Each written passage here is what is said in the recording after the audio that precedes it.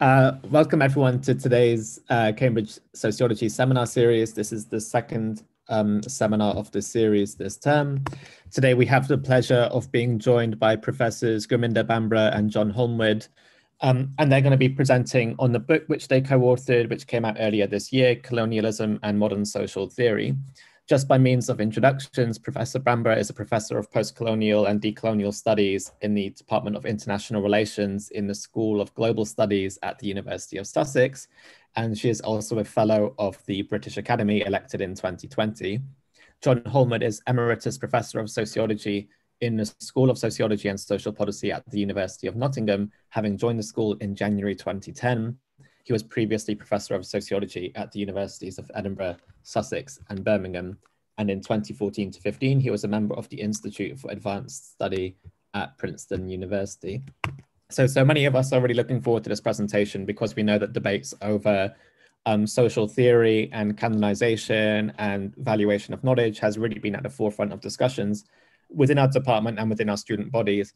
So it's a real pleasure to be able to talk with both Professor Bhambra and Holmwood after they've written this book, themselves being at the forefront of these discussions in global academia. So I'll pass over to Professors Bhambra and Holmwood. They're going to talk for around 30-35 minutes, and then we'll have around an hour or so for a Q&A. For the questions, you're welcome to put them in the chat. Otherwise, you're welcome also to raise your hand and you can unmute yourself and talk. If you're watching on YouTube, I have got my eye on the YouTube chat as well, so please do feel free to put your questions on the live stream as well. So I'll pass over to you two now. Professors Holmwood and Bhambra, we're really looking forward to this. Okay, well, I'm going to start, and let me say how pleased it is to join you, particularly since I was an undergraduate and postgraduate student in SPS, and so it's really nice to be back. So essentially, we're talking about how our book relates to issues of decolonizing the curriculum and what it might mean to decolonize modern social theory. And essentially, we think there are two broad issues. The first is thinking about the institutional benefits of colonialism to the development of Western education system, for example, through endowments, personnel, and so on. And the second issue is the intellectual legacy of colonialism in the organization of Western thought, especially the social sciences, and how that legacy continues in the period after colonialism and empire was formally brought to an end in most territories. So it's this latter question that's the focus of our book. And in it, we examine the colonial context within which contemporary European understandings of modern social theory have been formed, and we take seriously the colonial histories that were the context for the development of these ideas, but which are missing in most secondary treatments. And it's, I think, given where the seminar is taking place, or the physical location, if not the virtual location, to comment that it's exactly 50 years since the publication of Tony Giddens's Capitalism, Modern Social Theory. And of course, our title, Colonialism and Modern Social Theory, evokes his title, and deliberately so. It was an important book in which Giddens was in effect criticizing the Parsonsian construction of modernity and its foundational theorists, where Marx was placed in the prehistory of what Parsons saw as a modern synthesis. Within Parsons' account, the role of capitalism and class are also elided.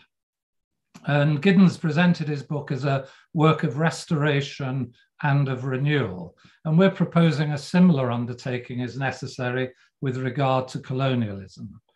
Indeed, we're also proposing that addressing the role of colonialism will alter how we understand capitalist modernity and its supposed core social division of class, which was the focus of Tony Giddens' book.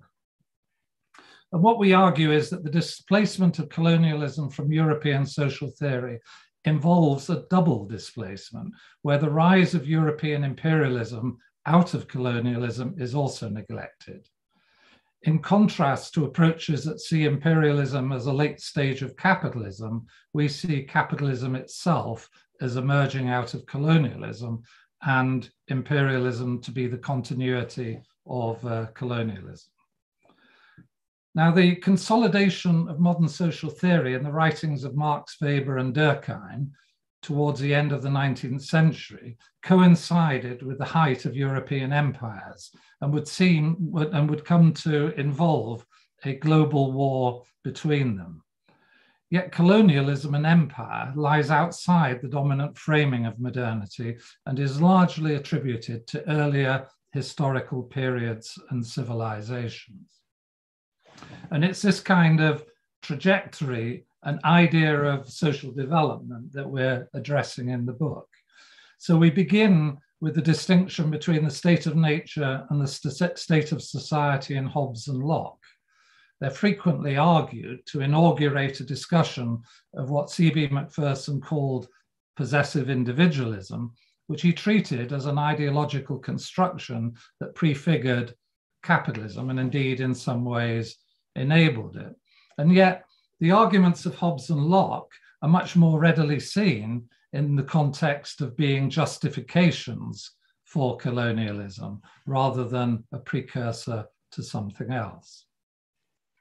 And developing on from the distinction of state and nature and state of society, we suggest that European social theory goes on to represent a history of different states of society. You can call that an analytical history of different states of society in a series of different types, and what is would be termed a stadial or stages account of historical social development. And in constructing that account, the enslavement of populations, for example, comes to be represented as a pre-modern phenomenon and not as something integral to modernity, notwithstanding the very extensive movement of populations as forced labor and the development of commodified chattel slavery that takes place within the modern period. So peculiarly, the modern period comes to be seen as a period of freedom, notwithstanding that it's a period of extensive coercion. Now, we're suggesting that the absence of a direct and systematic treatment of colonialism and empire has had lasting consequences in the shaping of modern social thought and how it attends to social issues.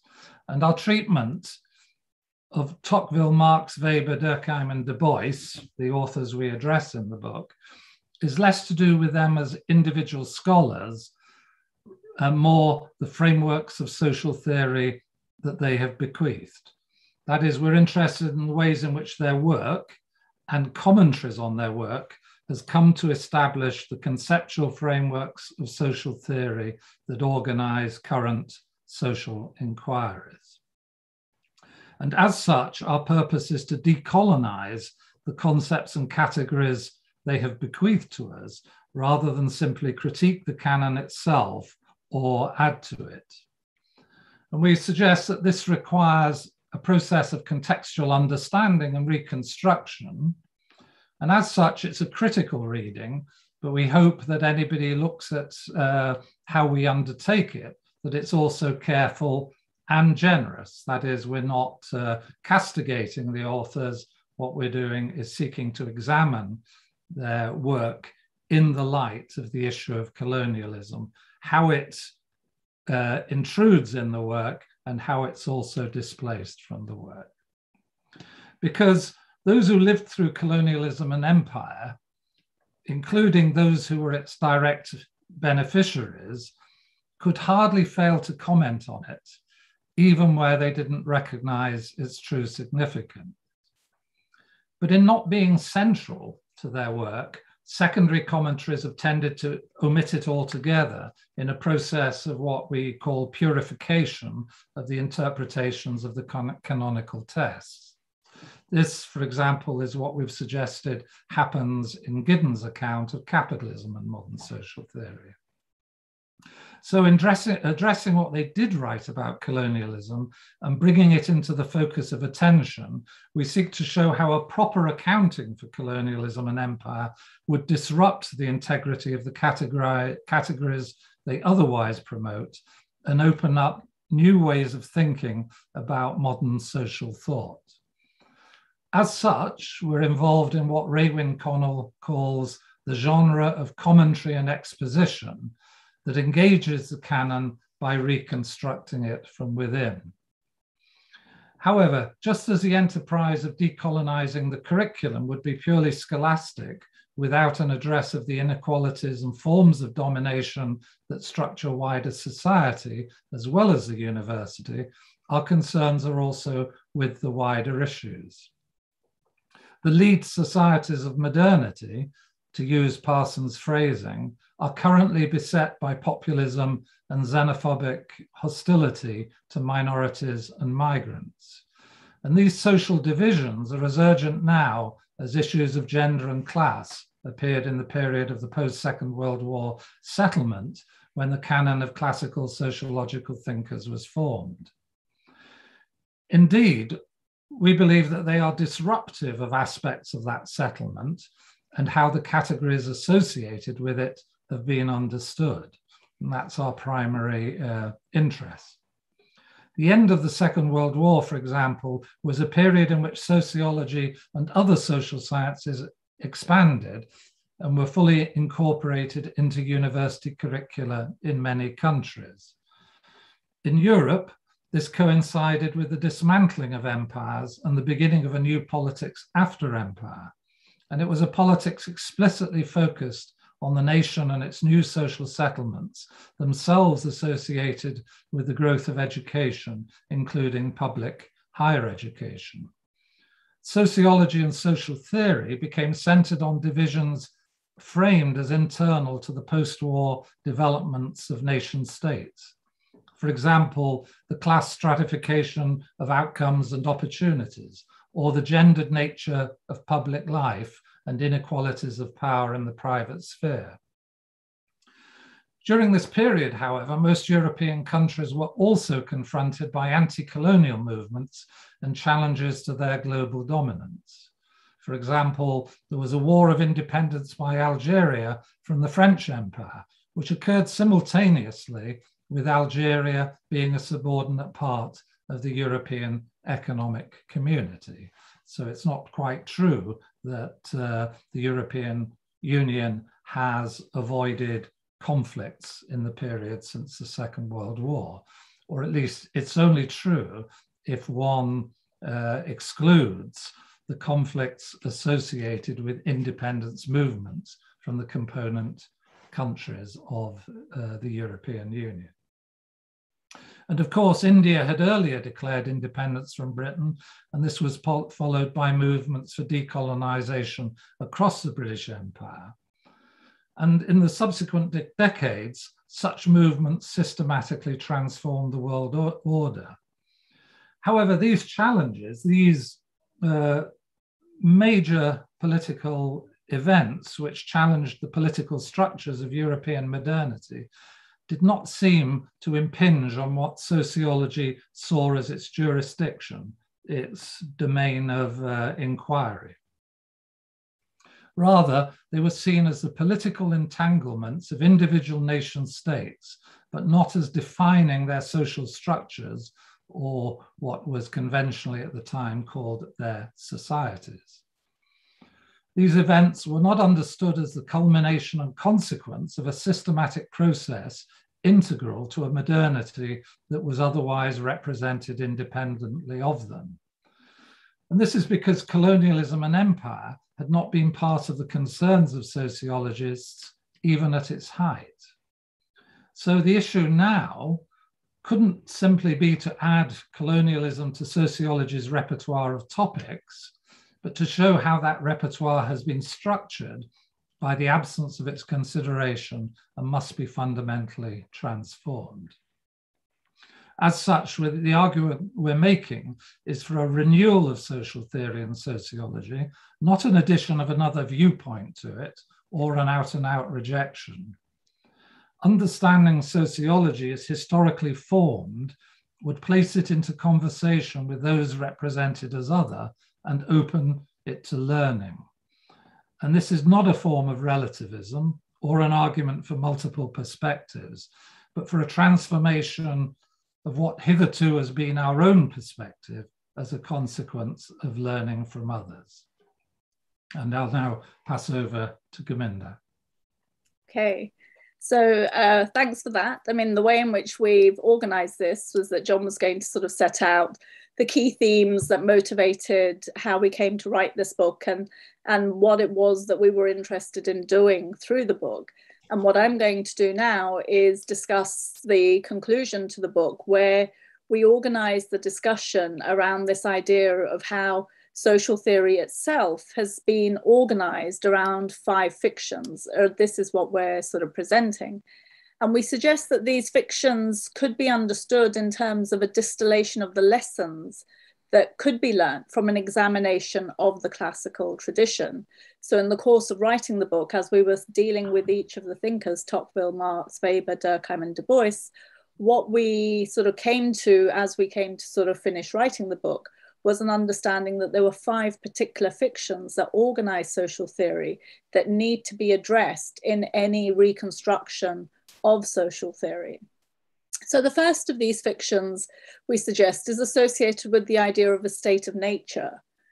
The state of nature was developed in Hobbes and Locke, or the idea of a state of nature was developed in Hobbes and Locke as part of their discussions of the possession and use of resources in common. It appears to establish a common humanity, but it does so in order to justify inequality and differential treatment. It's a construction which depends upon a distinction between the state of nature and the state of society, where the latter is the colonizing society of Europe. Out of this initial construction, there arises a concern to delineate the characteristics of modern society against which other societies can be described and classified. Once stages of society are delineated, it then became possible to arrange them hierarchically in terms of ideas of development and progress, and to associate particular kinds of social relationship with each type of society. Now, it's evident that colonialism is directly connected to the emergence of modern society, but it comes to be attributed to a late stage of feudal society involving encounters with people at earlier stages of development. The taking of other people into possession is then understood not simply as beneficial for those who derive profit from it, but also as a, in quotes, civilizing process for those who are subject to it. And so what we argue is that we need to move away from the idea of types of society, which can be understood separately from the relationships among them, and instead understand how it is those very connections that structure ideas of difference and domination. The idea of progress and the normative weight attached to it is connected to the second fiction, that of the special nature of modern subjectivity. Modern society is understood to inaugurate a distinctive kind of subjectivity that's associated with the modern individual and his or her self-determining capacity to act on the basis of reason and self-interest. This is the individual capable of property, contrasted to those who are presented as either incapable of or indifferent to property. And yet these latter states are the product of European colonialism, and they're not simply the condition it confronted. In the tradition of modern social theory, modern reason is about the development of autonomy and freedom and subjecting institutions, including those of religion, to criticism on the basis of reason. This construction is powerful because it also inaugurates the possibility of self-criticism, as is outlined, for example, in the approach of the Frankfurt School critical theory. The very idea of an unfinished project of modernity entails the idea of modernity itself as a project of civilization where all pre-modern societies are understood as beset by traditional authority and as inadequate selves. They are not seen as the basis of knowledge and experiences from which we can also learn. The third fiction is the idea of the nation state. In the development of the idea of the modern individual, two forms of sovereignty are outlined. One is the individual as sovereign, and the other is that of the political authority that guarantees the liberty of sovereign individuals. In early modern thought, that political authority is associated with a commonwealth with no necessary territorial limits, and indeed in justifying the extension of territory. However, the exercise of political authority comes to be associated with nation states, and with European nation states in particular. Weber's formulation has become the exemplary expression of this position within sociology. The nation state is understood to have a legitimate claim to the monopoly of violence within a given territory, with legitimacy associated with the state's responsibility for and to its citizens within that territory. And yet, not all members of the population are regarded as citizens or members of what Tocqueville called the society of equals. Further, all European nation states, including their settler offshoots, were either empires or participated in the construction of empires through the movement of their populations. And this latter movement both consolidated empires and contributed to their societies being, in fact, societies of unequals. Subjects of empire are denied inclusion in the community to whom the patrimony of empire is distributed. And after decolonisation, they come to be denied citizenship within formerly colonising societies. This is the context in which those who share a common political heritage of empire are now represented as immigrants within its metropoles, and as such are presented as threats to the solidarity of the nation and its social contract. The fourth fiction that we set out is that of class and formerly free labour. Marx recognised that modern society was developing as a society of unequals, that is, as a class-divided society. This class division he associated with the system of private property.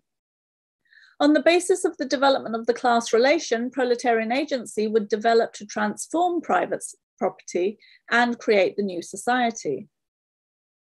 The class division that Marx described depends upon the centrality of formerly free labour and the commodification of labour power within capitalist modernity. This role is called into question, however, once we understand the colonial and imperial nature of modernity.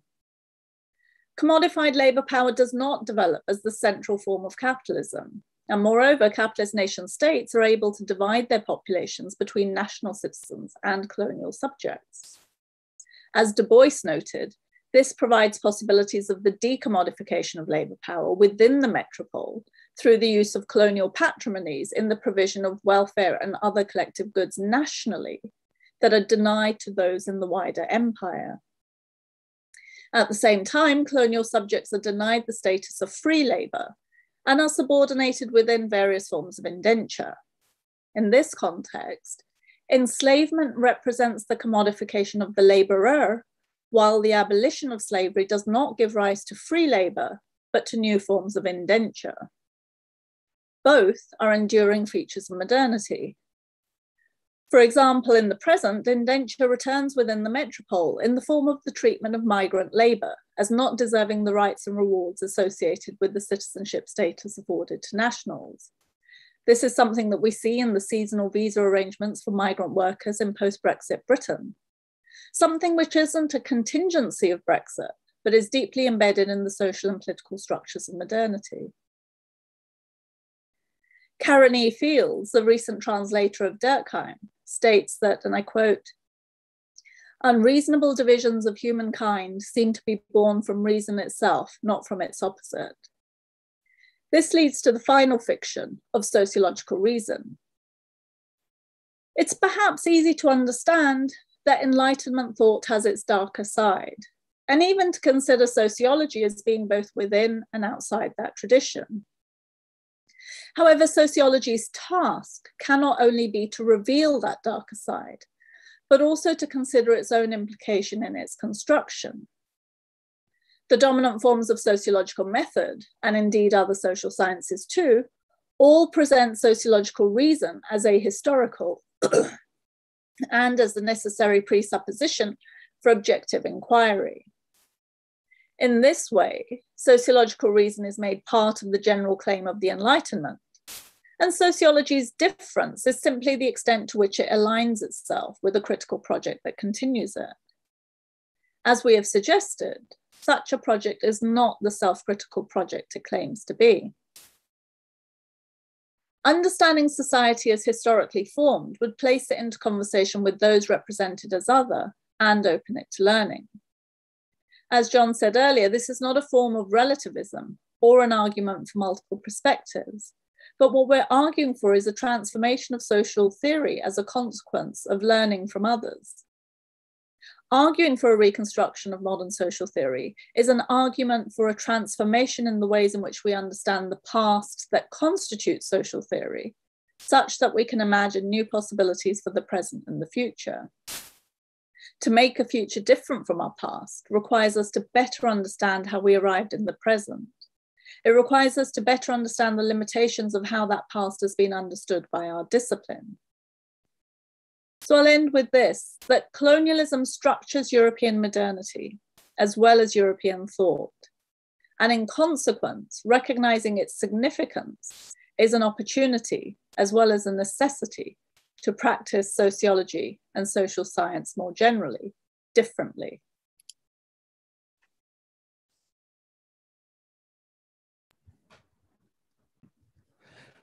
Thanks so much, Gurminder. Thanks so much, John. That was so great to hear and such a great overview of the book.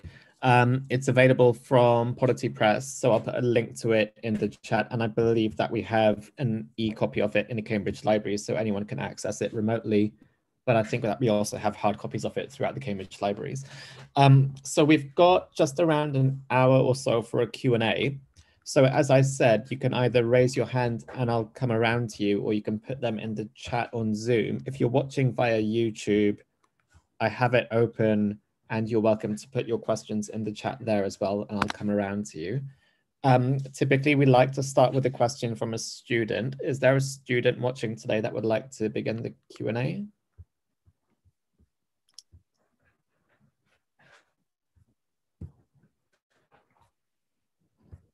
Stella, is that a hand?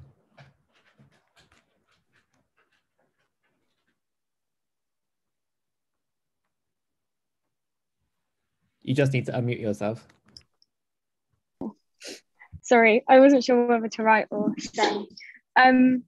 This is just a question about like decolonizing like social theory, and like to what extent like does decolonizing relate to other struggles for social justice, and whether obviously it's distinct, but to how much can they be related to other struggles of like wider intersectional social inequalities, or whether that kind of detracts from the main aim of decolonizing?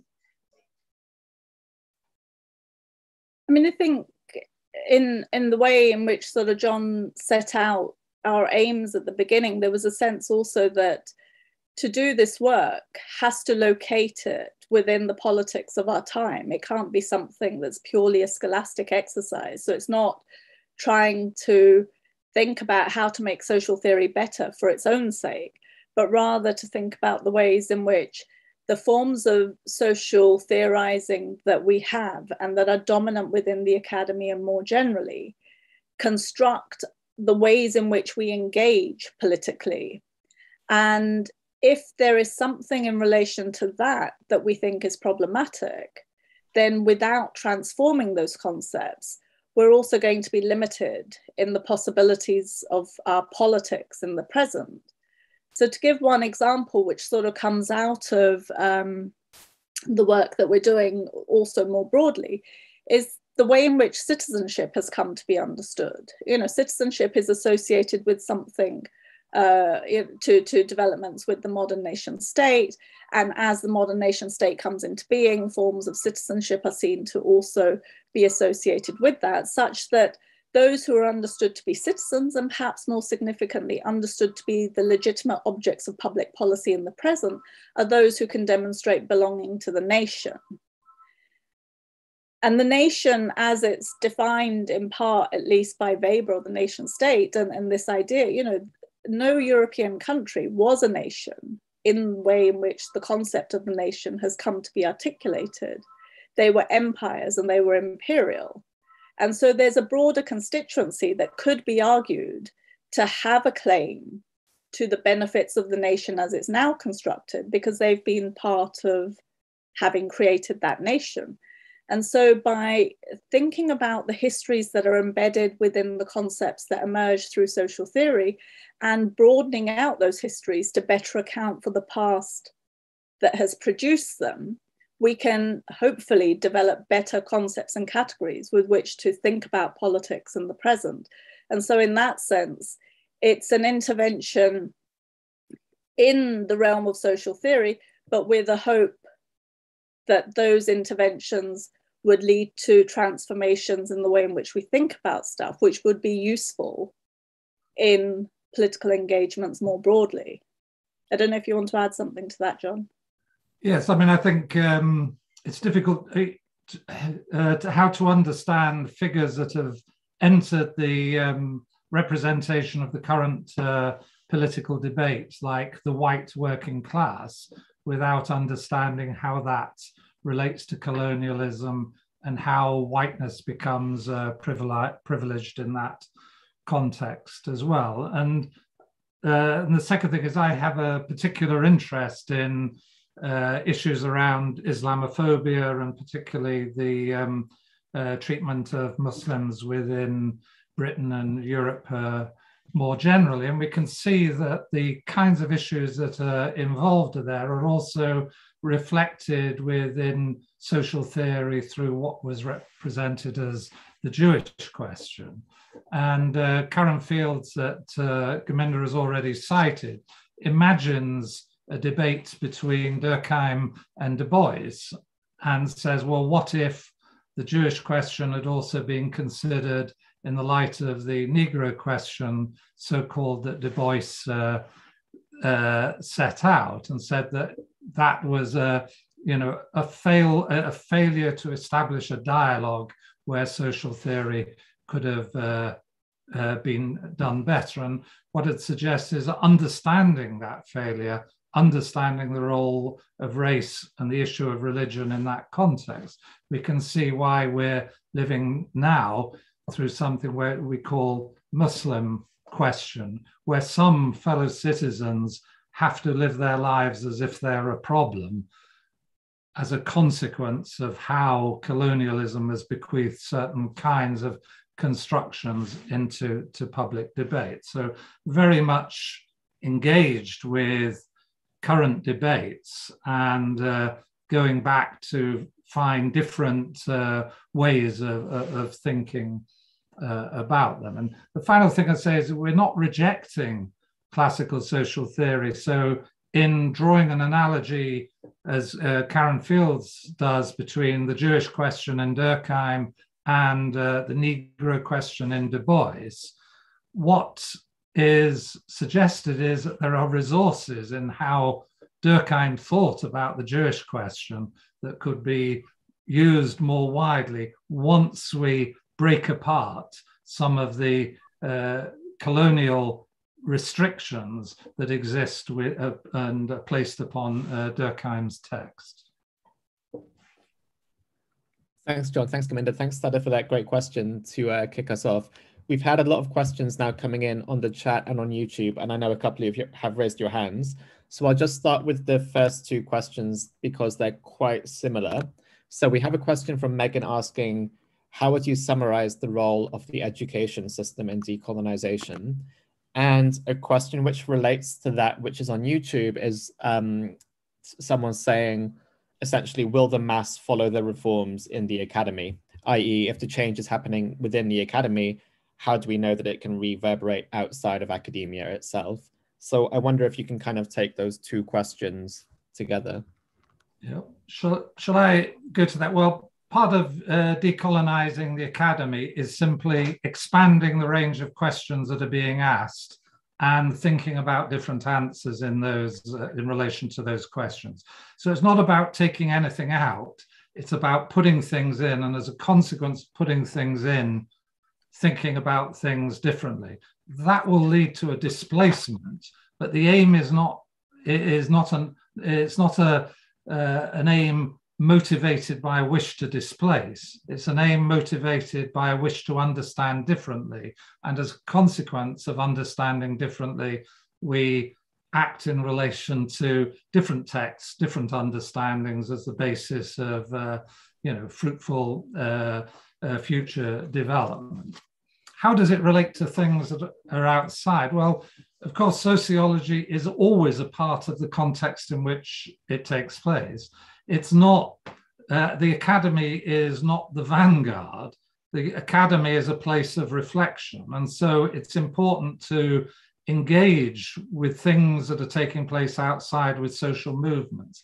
And it suggests that sociology has always enriched itself by its engagement with social movements. And what it does is offer an opportunity for reflection. And reflection is, I think, really important if, for example, any social movement is not a uniform progress forward. It's also something that gets knocked back, and you need to understand how that knocking back takes place. And academic reflection can help do that. But the point is, I think, that sociology hasn't learned from movements of decolonization, hasn't understood colonialism in the first place to understand what the significance of decolonization is. And that's why we refer to a double displacement. And that's because one could say that other social movements, class, gender, were disruptions within the national body politic.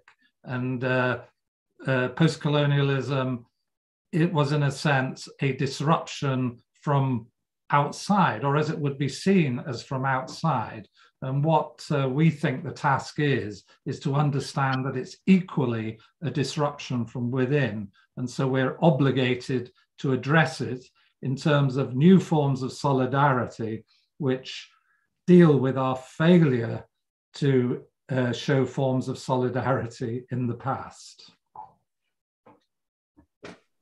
Thanks, John. Gurminder, do you want to add anything to that? No, I mean, the only one thing I would add to that is perhaps to say that, the university is part of society. And so thinking about the function of the university in relation to knowledge and knowledge production, one would have to think that knowledge isn't only produced within the university, but something different happens to knowledge in the university, which is that it gets legitimated, it gets validated, and it gets amplified. And so one of the things that we do as academics in learning from others in struggle in different sorts of places is also to bring those ideas and that thinking into the academy as a way of sort of broadcasting those ideas further, and that this has to always be thought of as a dialogue, so it's not something that we produce, that we give outside. It's because of what's happening outside that we change what we do, and hopefully our change of that also enables those messages and those ideas to be spread further. Thanks, Gurminder. I'm going to go to the two people that have raised their hands and kind of take two questions at the same time.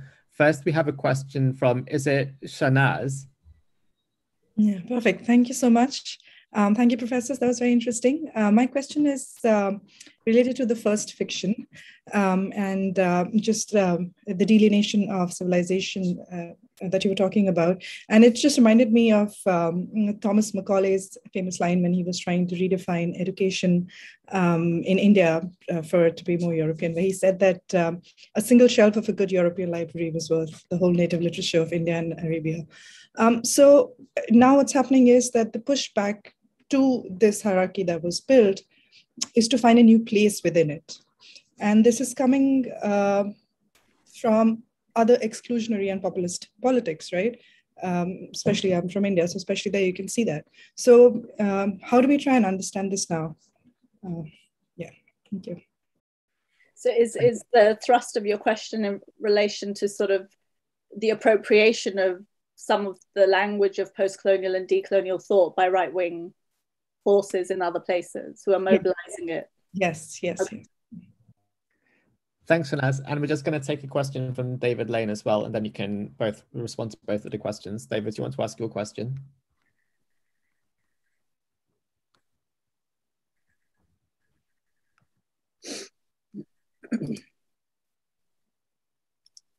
I think you're muted if you're talking. What? Okay, we can hear you now. Can you hear me now? Yeah. Yeah, well, doesn't it depend in some way as to what you define as social theory?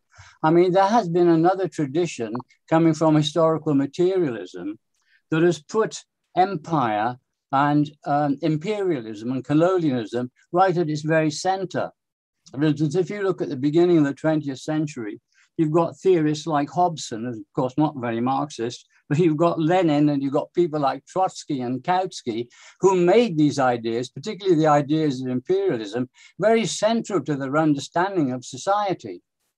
Furthermore, if you look at the studies of development, for instance, people like Gunnar Myrdal and Gunnar Frank also had put imperialism and colonialism really at the center of their ideas. So my question is, isn't your approach to social theory rather ethnocentric?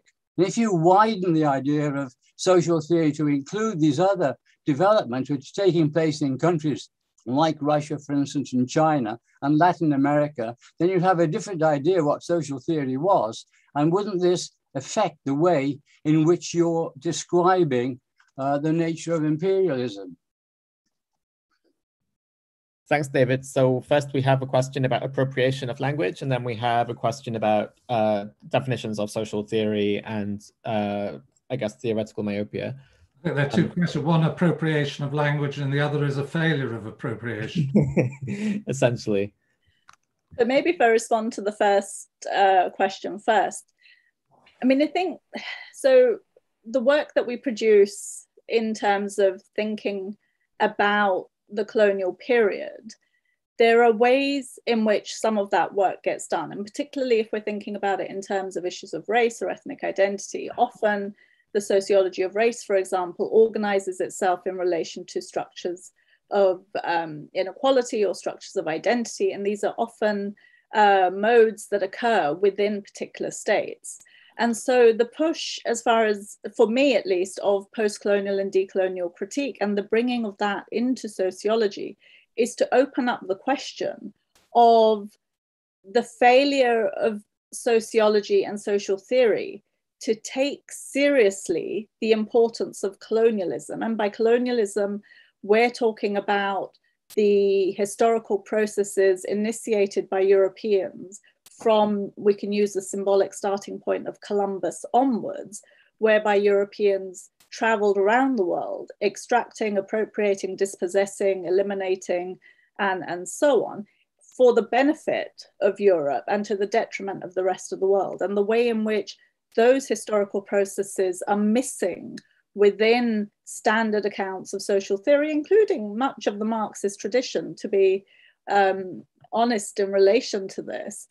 But then the theories that get developed in relation to that. So where I'm getting to is that there is a lot of work within post-colonial and decolonial theory, which seems to have devolved into presenting accounts of identity.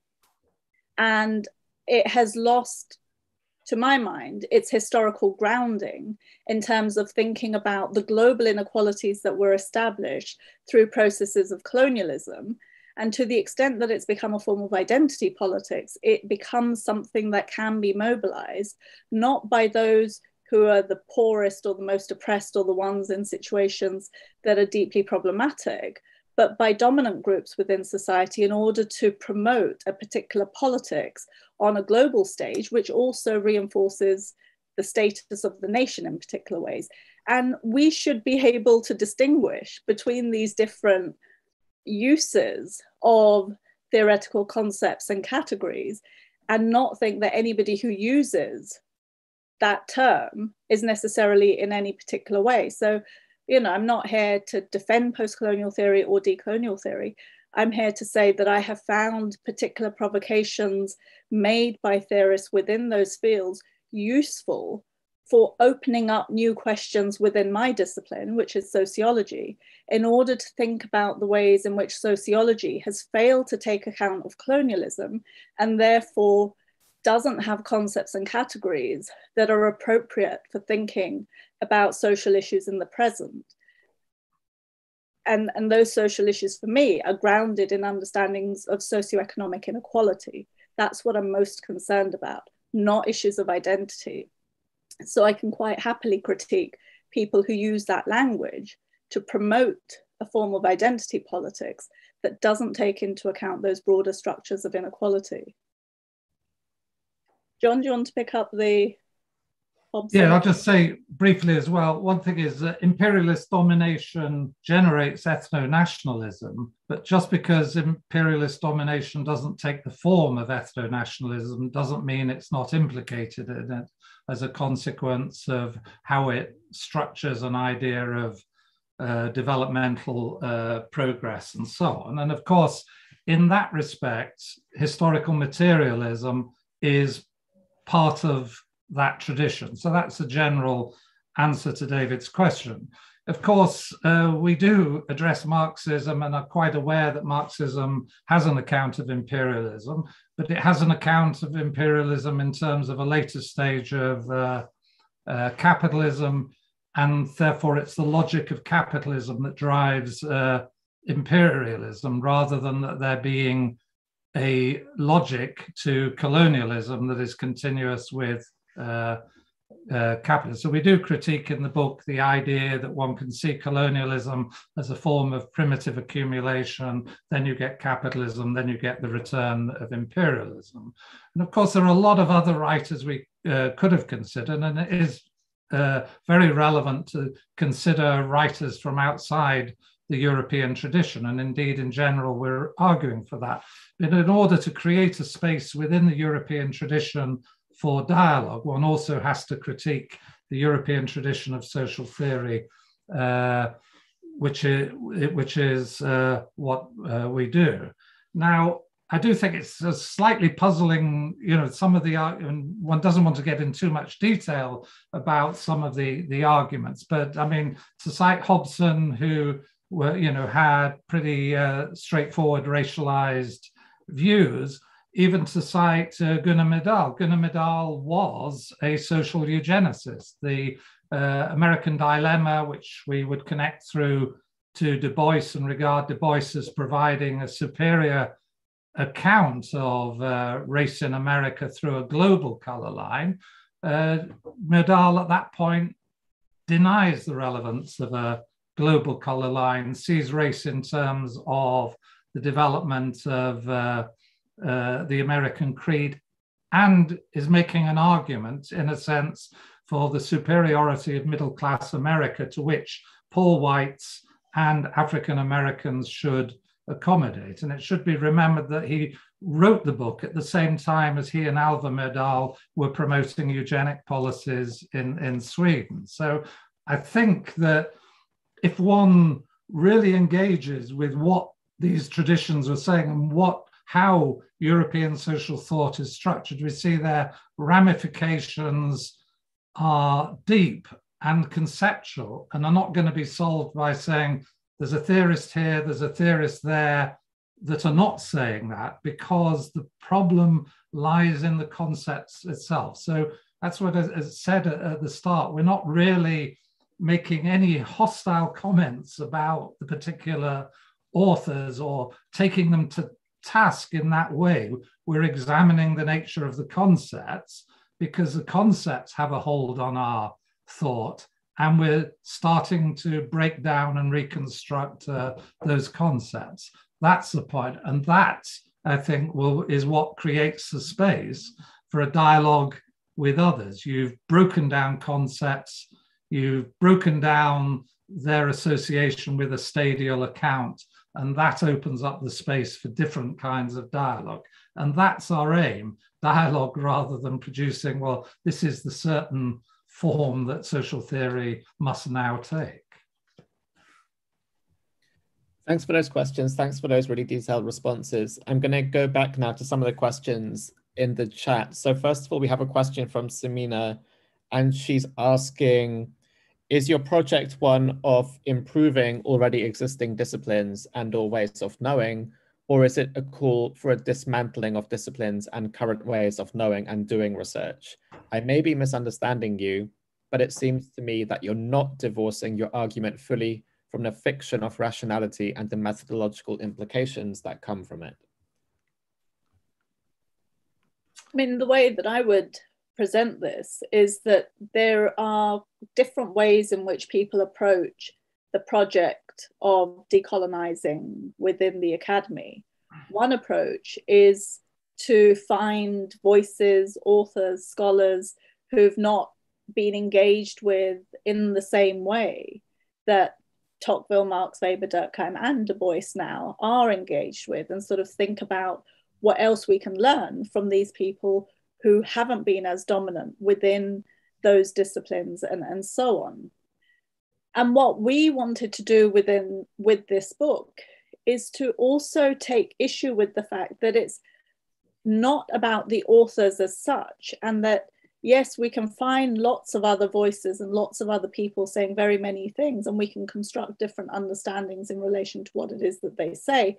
But if we don't also address the structure of the discipline, the conceptual architecture of the discipline that has been brought into being as a consequence of the particular tradition that has been dominant, then we can get rid of the thinkers, but the concepts and categories and the way they've been shaped and the ways in which they organize our discipline will remain. And so what we're taking aim at is the inadequacy of the histories that have been the basis for the construction of concepts and categories within our discipline, and how taking a broader account of colonial histories and using those histories as the basis of rethinking these categories and concepts, that we can take things in other directions, because what we're aiming for is the transformation of the very conceptual architecture of the discipline. And so in that sense, yes, is that a rational argument? Is there perhaps part of the, no, go on, John, what were you gonna? Well, I'm cross about the accusation. So, because I've always argued against there being a set of presuppositions that can stand outside inquiries and be, well, so long as you agree on this set of presuppositions, we can then engage in a dialogue and so on. Our argument straightforwardly is all categories are at issue in the process of thinking about problems and trying to come up with solutions to problems. So we don't have a view that, we do have a view that there are problems and that problems are shared, but they're shared from different perspectives and different consequences. Some are beneficiaries, some are disadvantaged, and so on. But we're not arguing that the solution of problems is an approach towards truth. What we're arguing is that you can talk about the solution to problems. It's not, we're not making a relativist argument, but instead of thinking of an approach towards truth, think of it as leaving a particular formulation of a problem behind. And in that way, others participate in the process, you learn from them, and you're not saying, well, there's this set of categories which you can, once you've accepted these categories, you can enter into the debate. We're saying, if you wish to put these categories at issue, we accept that they are put at issue. So this is different from, say, other approaches within social theory, critical realism, for example, or any other ideal types that establish frameworks which are themselves outside the process of discussion and reformulation. Thanks, John. Thanks, John. Thanks, Gurminder. Thanks, Tamina, for such a great question.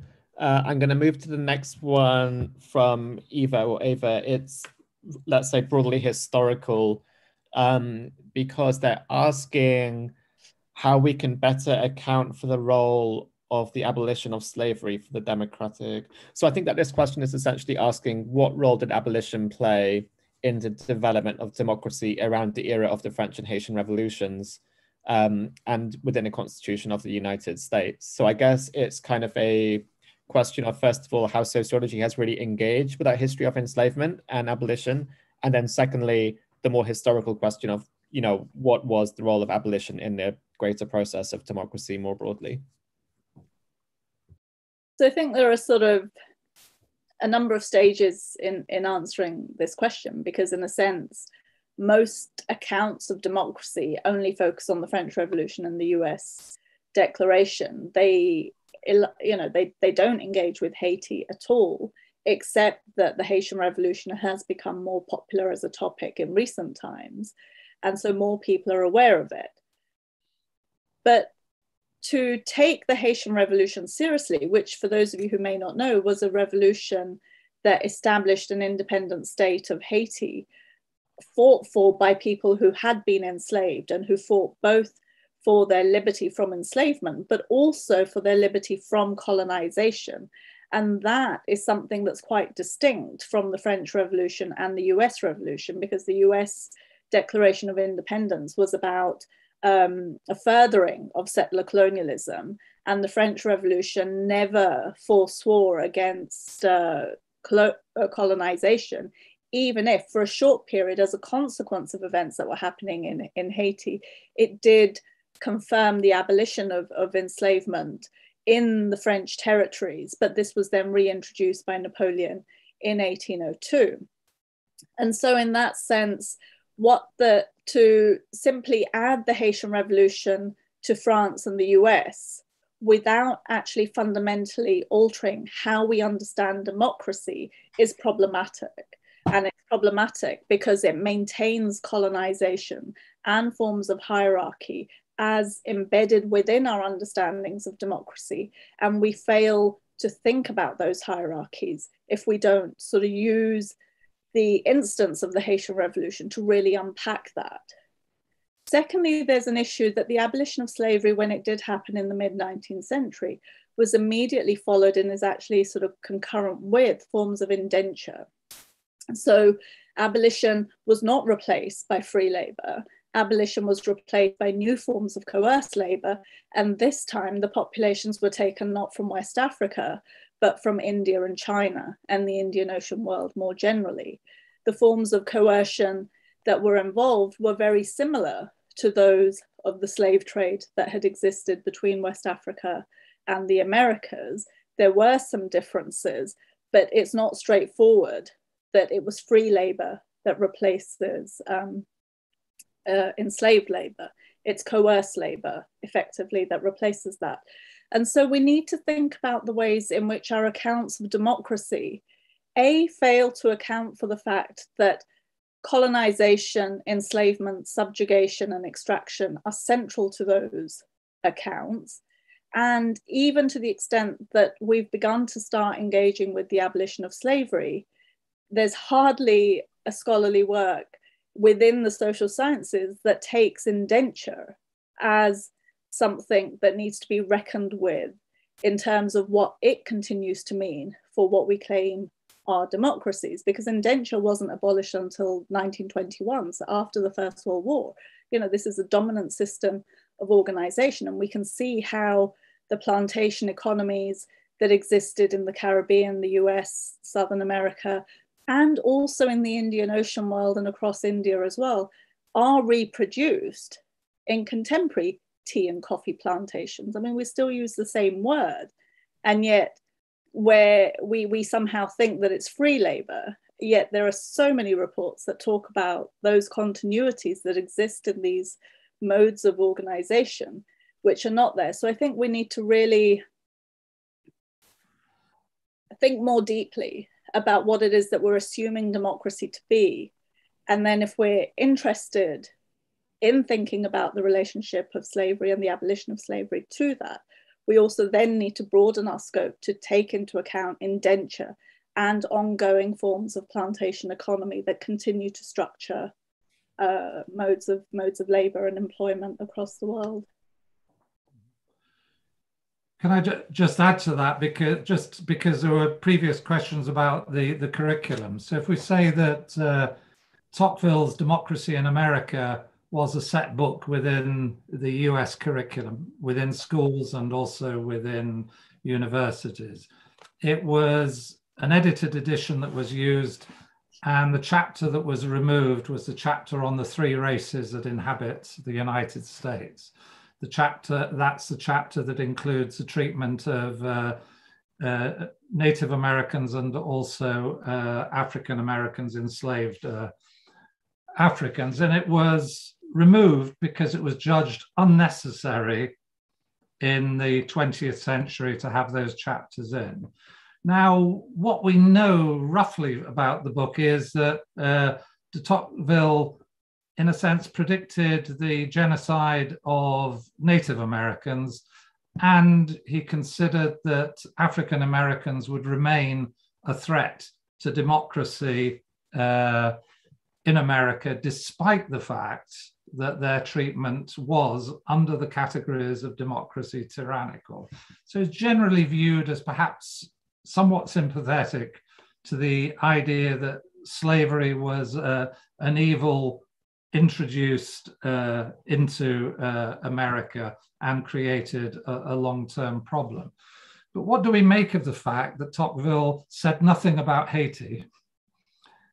And despite discussing democracy in the modern world and taking the US as his paradigmatic example and making the contrast with France. And what do we make of the fact that when he treats Algeria, he justifies slavery in Algeria? So we have a disco, one where if we were within an American school system, we couldn't read the chapter that creates a problem, that we wouldn't find anything about Haiti. And if we were in France, we'd be fully conscious and committed to the colonial project that Tocqueville endorsed in Algeria, which also included enslavement. So it's really fundamental to the texts that we regard as canonical, that these issues are there and somehow removed from us, either by the act of the author, I'm not going to talk about Haiti, or the act of editors and commentators. Thanks for those responses, really informative again. I'm going to go to Manali now, who has a question for you. Can you hear me? Because I'm working with a new computer. Can you hear me? Okay, thanks. So thank you very much for that. It was really interesting and very, very clear, actually. And I wondered whether I could sort of press you on the prefix D in front of decolonial or decolonizing. Obviously, I'm asking this as a sympathetic listener and you know, as someone who's sympathetic, but also with someone who has some questions about this prefix. And I say this as someone who's worked in India for a long time, a country that was obviously colonized for a very long and protracted period of time in a way that was really messy and uneven and very difficult to encapsulate in a singular narrative of any kind. And partly this is because of the uneven regional effects of different types of, you know, changing policies and alliances with local groups, so that when decolonization actually happened, decolonization itself was a messy, uneven, unequal process that produced many of the effects we see today. So I think the first point is really to say or to push you on thinking about whether decolonial theory should have a better relationship with decolonial histories or decolonizing practices in history, in actuality. And the second is whether a failure to do that might leave it open to the kinds of appropriations that I've written a little bit about and others have written about as well, which is to say that actually it becomes very easy then for decolonial theory to be appropriated by those who would divide the world into colonizers and colonized without recognizing their own complicity in the former, if you know what I mean.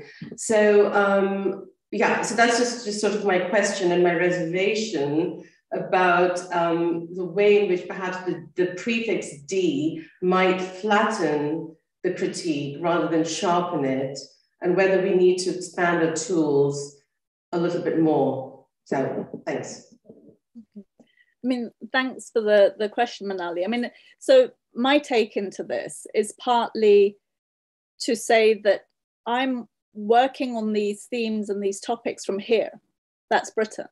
And the orientation of the critique for me is in part to think about the ways in which British education, scholarship, academia, politics acknowledges or not the colonial histories that have also shaped it.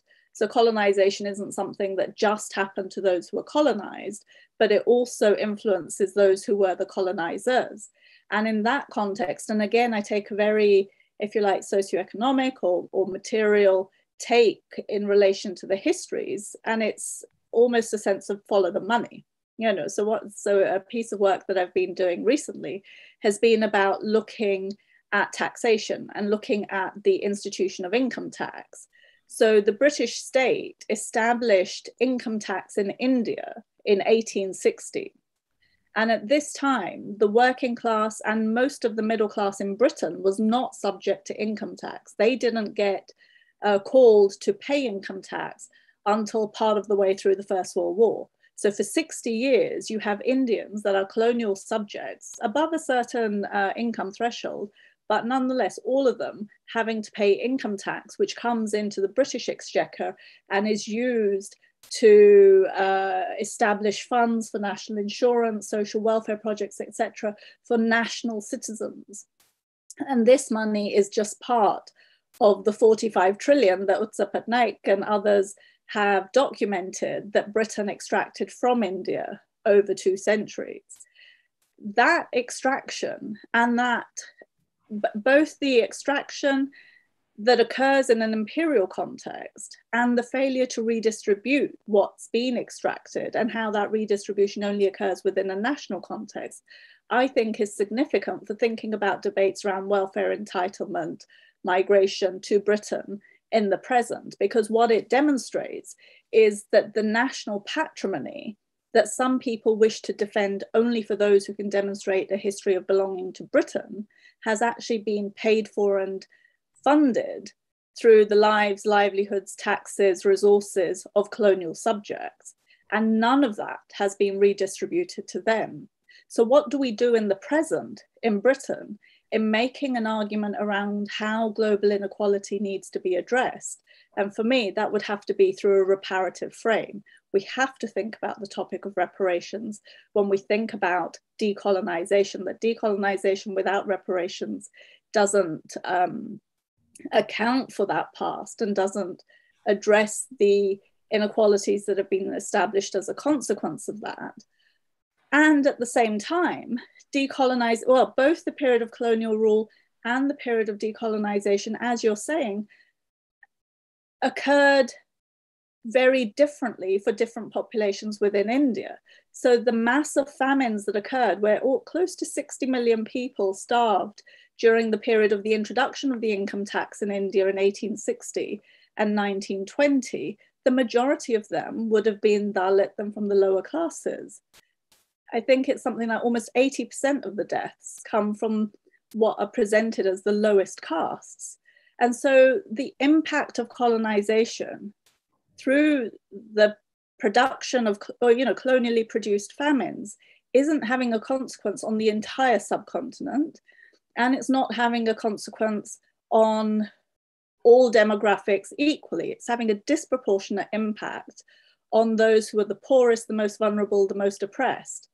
And very few scholars within India, and I'm thinking here also of the subaltern studies scholars, address caste, the internal form of hierarchy and inequality that structures Indian society. So I find it extraordinary, so the work that I do is the work from here, because I grew up here. This is what I know. I didn't grow up in India, although I have ancestral connections to India and stuff, and so I'm interested in this. But I find it remarkable that scholars in India are not bringing together the broader critique of decolonization with internal hierarchies as established through caste, and thinking about those things, because these are complex, but we can hold different thoughts in our head at the same time.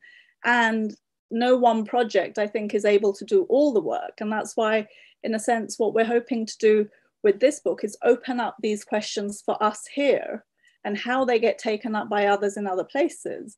It will be interesting to be part of those conversations. Can I just add to that? Because I don't think actually we do very much use the D prefix. And the reason why we don't is, or we use it in the context of decolonizing the curriculum. The problem with decolonizing the curriculum is there's not really a treatment of colonialism in the curriculum. So you have to put it in, you know, so it's not a D movement. But also, I think, you know, if address what the problem of addressing colonialism and after the end of formal empire, if we put it in that way, I think came up, and perhaps this will relate to the question that David asked at the beginning. We were listening to an LRB lecture that involved Mahmoud Mandani, and talking about the problem of decolonization and its incompleteness in the way that you're suggesting. And what it revealed was a distinction between the political and the economic, in which colonialism and decolonization were seen largely in political terms in the creation of an independent state, whereas the economic was regarded as to do with capitalism. And what it struck me was that there was a failure to understand the colonialism within the economic, or a failure to discuss the colonialism within the economic. And if we'd say, well, what is it that, you know, that David was saying, well, you know, Marx and capitalism and historical materialism on capitalism has addressed the economic adequately, which deals with imperialism. What it has missed, I think, is what colonialism bequeaths to the world, and we see it particularly in the climate crisis, is a particular form of appropriation and possession of land and dispossession of others from land. And that structure of land ownership, access to resources that lie beneath the land and on the land, is actually the legacy of colonialism, and that has not really been decolonized. So what people tend to do is see decolonization in terms of the political rather than in terms of the economic. And that's because they are accepting what is essentially a theory of modernity, of the separation of the economic and the political, and that these are structures that can be dealt with independently of each other. And I think if we call it, instead of a decolonial approach, a post-colonial approach, or an approach that takes colonialism seriously, would put the political and economic back together, and in that way would, yeah, absolutely establish the, you know, truth of what you've just said. Thanks, Gurminder. Thanks, John. Thanks, Manali, for that great question. We've got around 15 minutes left, so I can see Mel's has got their hand up. Before I go to Mel's, I'm just going to take this question from Naomi, who is asking, because once again, it's on this theme of decolonial and decoloniality, and they're asking whether there's a paradox in the basis of this paradigm, especially through its, you know, notion of pluriversality, and whether you can actually have an idea of truth from a post or decolonial perspective. And if you do have a version of truth, how do you have truth without having hierarchies of knowledge? So, well, I don't think you need a concept of truth. You need more or less adequate. You don't need to say that you don't need a transcendent category of truth outside knowledge's situated nature to recognize that a more adequate account is transformative. It's not transformative in the sense it removes you from the situatedness of knowledge.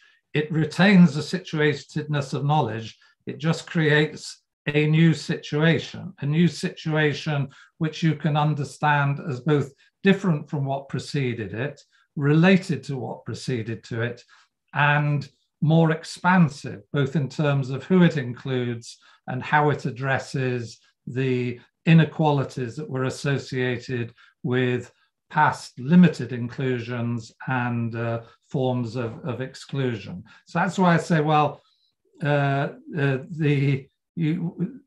oppose relativism, we don't need a concept of truth. What we need is conceptions of adequacy, conceptions of problem solving, and criteria of problem solving associated with inclusion. And as soon as you have a process of inclusion, you have a process of past exclusion. And so you have to attend to how that exclusion was created. And that opens what Gurminder was saying was the reparative aspect of, that you can't recognize a past exclusion without understanding what it bequeaths to the present and how you need to repair that. And so justice can never be only distributive. Once you understand knowledge as situated knowledge and transformed situated knowledge, then justice also has to be reparative. Thanks, John. Gurminder, do you want to add anything to that? Nope, I think that was a great response. Perfect. Then, Mels, do you want to ask your question? Yes. Thank you very much for a really interesting presentation and really interesting reflections on all of those previous questions. My question was related to the kind of 5 fictions that you identified, which I found really interesting, and just a really interesting way to think about those particular elements of social theory. And I wanted to kind of get your reflections. I think it kind of relates to the question that's just been answered as well, actually, just about the device of fiction itself. And so whether those fictions were problematic because they were produced as truth, or is there a problem with the device of fiction within sociology, which, well, I'll let you kind of reflect on that. And then just thinking about whether there is like any liberatory like possibility within fiction itself. And so if the state of nature wasn't like conceptualized as a state of war, it was conceptualized as something else, how would that like kind of collectively transform how we look at society today, and whether that's a way of like moving forward as opposed to rejecting kind of fictions in themselves. I hope that makes sense, but yeah, thank you. Great, thanks for that, Mels. So I think what we're trying to do with the use of the term fictions is in part to sort of say these are categories of social theory, and these are categories that have almost sort of foundational status within sociology, the social sciences more broadly. And yet the way in which these categories have been developed and understood has been without taking into account the colonial histories that are also part of the period when people are reflecting on these issues. And so if we call them a fiction, we can think more carefully about the ways in which they've been constructed. We can think about the histories that also existed at that time, and we can think about how they can be reconstructed. And that's not necessarily, so because that then does sort of refer to the previous question and answer, because it's not then having a truthful category to replace the fictional category. It's about having a more adequate category. And again, how do we measure the standards of adequacy? Well, it should enable the category in terms of adequacy should be able to explain more than the previous one did. It should be able to make sense of different experiences in a way that the previous one didn't. If we recognize an exclusion, we can't simply add what had previously been excluded and continue as normal. Trouillot has this nice phrase that you can't simply add native stir and continue as normal. Adding the native has to make a difference to how it was that we had conceptualized the world before we'd thought about those others who now we say also need to be included. So it's a push towards reconstruction and around this idea of adequacy, which is, I think, what it is that we would want to be doing with this. Thanks, Gurminder. John, do you want to add anything to that? No, I do think, you know, narratives are important because they're how people are mobilized to do things. So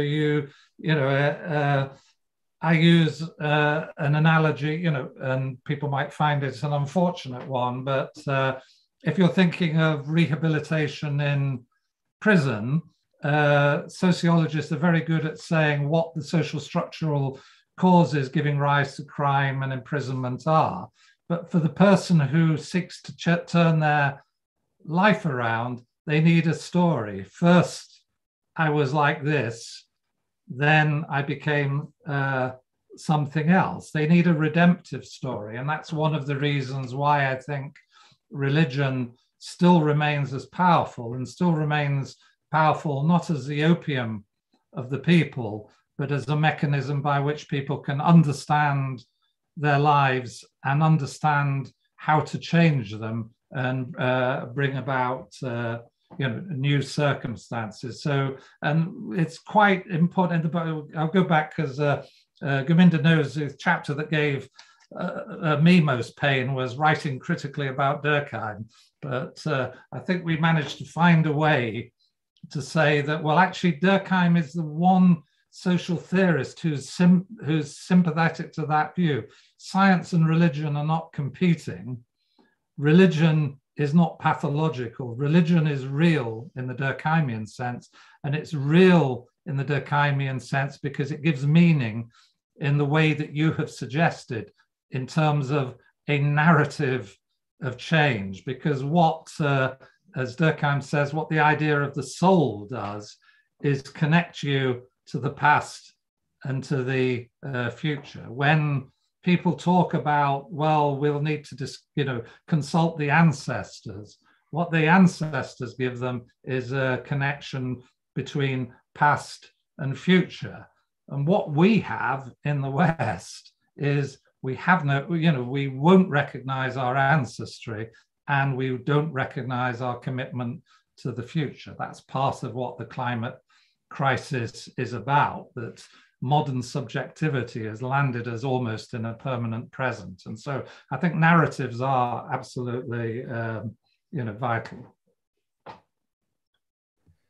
Thanks so much, John. Thanks so much, Gurminder. We've only got 5 minutes left, and there have been a couple of questions that have come in, but they're both roughly around the questions you kind of took at the beginning in terms of what does all of this really mean for, decolonizing academia, and the role of academia in wider publics, which you kind of engaged with already. So one way that we kind of like to end the seminars is just for the guest speakers to recommend us a text that we can reflect on. So I was just wondering, as a closing question, whether you can both recommend something you've read recently or maybe something that's been really formative to your thought on this particular topic that we can now go and study in our own time.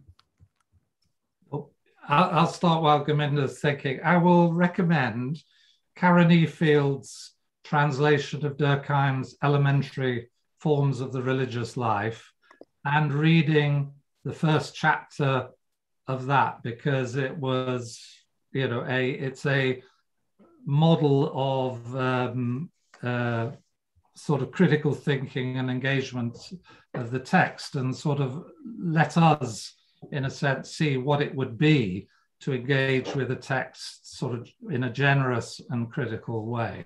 And then follow it up with her article on the dialogue between Du Bois and imagining a dialogue, particularly since the author was imagining a narrative, imagine a dialogue between Du Bois and Durkheim. And it's really quite exciting what she comes up with.